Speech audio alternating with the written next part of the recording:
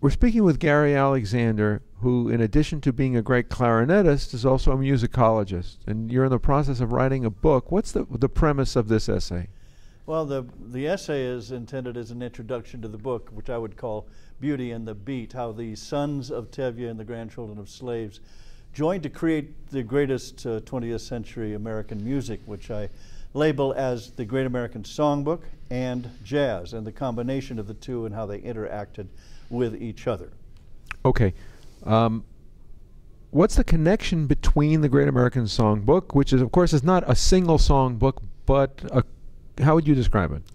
Okay, the songbook, which most people call the Great American Songbook, came about in the half century between 1914 and maybe 1964, when the cream of the greatest songwriters were at their peak, and that would include George Gershwin, of course, Harold Arlen, Irving Berlin, Jerome Kern, and of course they're all Eastern European first or second generation Jewish immigrants to America.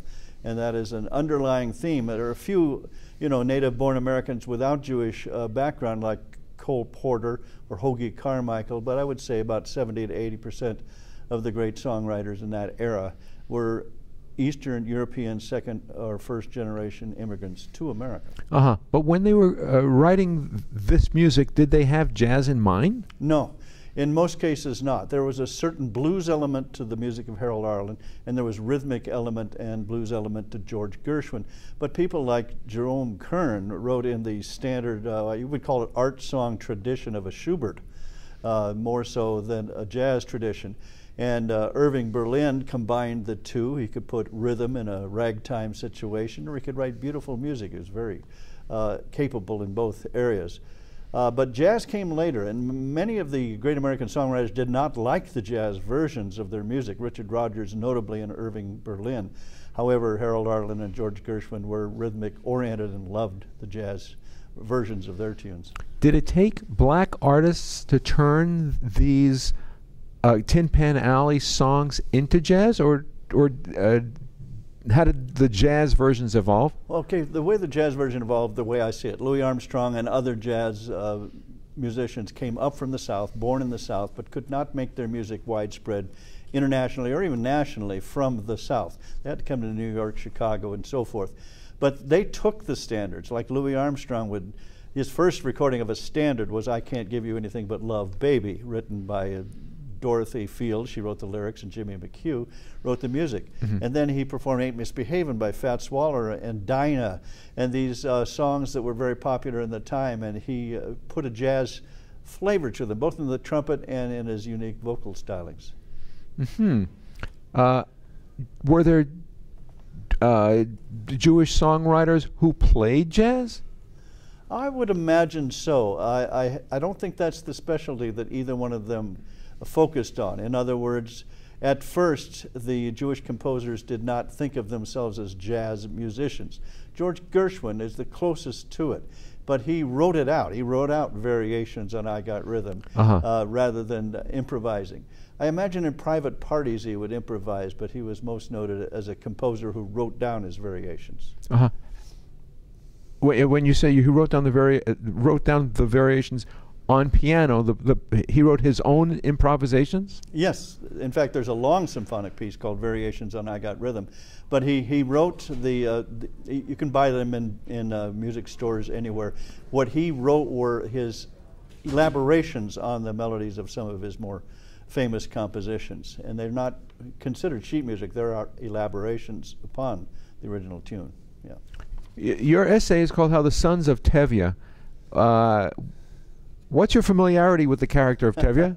Well, thank you for asking. I played Tevye in a community production of Fiddler on the Roof in 2008. We had 8 performances in 1 week, and it's an entirely draining experience and thrilling, and that Tevye is in every scene but 2, and there are 18 scenes, and he sings 15 songs and speaks 5,000 words, and he speaks to God and man with equal eloquence. It was a role of a lifetime for me. But the connection that I make is that Tevye and Golda had 5 daughters, no sons. And when I say sons of Tevye, I'm speaking quite literally of Irving Berlin, who was born into a family with 5 older sisters. And then he came along as the 6th child, and they didn't have 3 days warning to leave Anatevka like Tevye did. Their homes were burned down in the middle of the night, Easter of 1893, when young Izzy Balin, is his name then, was only 5 years of age, and it took them like 6 months to make it to America. So he was, in a very analogous sense, the son of Tevye. How about the klezmers who came to New York? Do you address that? Oh yeah, klezmer music actually resembles in many ways New Orleans polyphonal jazz, especially the swooping sound of the clarinet in klezmer music.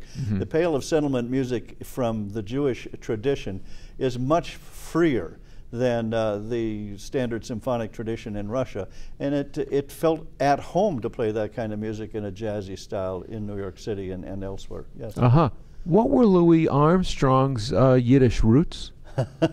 Well, actually, now that you mention it, he was very thankful to the person who gave him the trumpet, who was a Jewish musical store owner. I forget his name. I think it's Wersheim or something along that line. And Louis spoke just very favorably of this Jewish family that supported him in his youth in New Orleans. Yeah.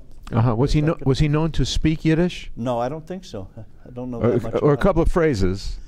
Probably so. Do you know more about this than me? Go ahead and tell me. Well, I've got to know something as an interviewer. I'm not Charlie Rose. And by that I mean knowing nothing about a subject that I like to claim authority to. But the klezmer style, is that something you think that Louis may have integrated into his playing style? Yeah, it could have been, but it's more of a clarinet style. There aren't trumpets that I know of in klezmer music. In the original setting, is there? Isn't it more fiddle music and clarinet? I mean, what is the general instrumentation? Well, clarinet and fiddle and maybe a tambourine or a trombone. Right. Oh, yeah. How about Benny Goodman? Does he figure into this transition? Right. Benny Goodman and Artie Shaw are both, as I mentioned before, second-generation Jewish families, and Arthur Arshosky was Artie Shaw's original name. And of course, Artie brought in the sound of the swooping clarinet that it used in Gershwin's introduction to Rhapsody in Blue, whereas Benny Goodman had, I think, more of the klezmer style in his playing, though, than Artie Shaw. Did Benny Goodman represent a Jewish style in any of his other hits that he would introduce to the swing scene? Well, by Mirabis Duchesne, I mean, and Ziggy Elman is trumpet player, Jewish, and they took, what was it, Fröhlich, and turned it into And the Angels Sing, a hit for Martha Tilton in 1938. That came directly from the klezmer tradition, yeah. How about Don't Be That Way? Oh, that's a song. I believe that Alice, his wife, told him that, Benny, don't be that way.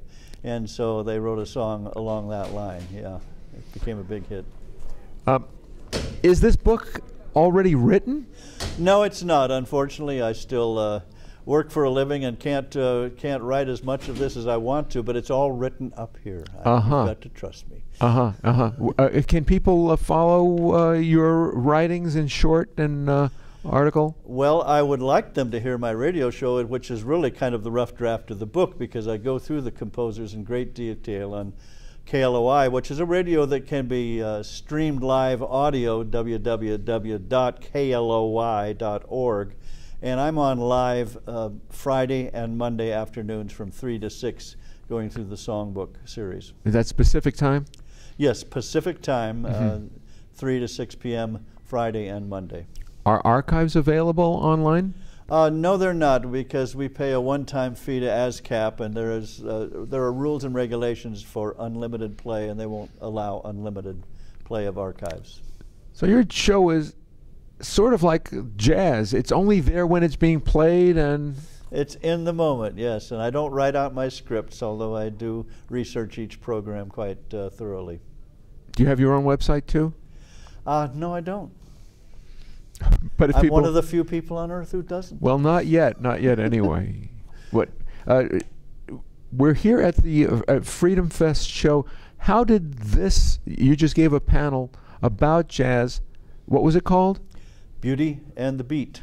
It's the name I gave it. And how did Freedom Fest happen to have a jazz panel? Mark and Joanne Skousen, who formed this festival, actually they started it 15 years ago, but independently owned it from the last 10 years. Always wanted music here.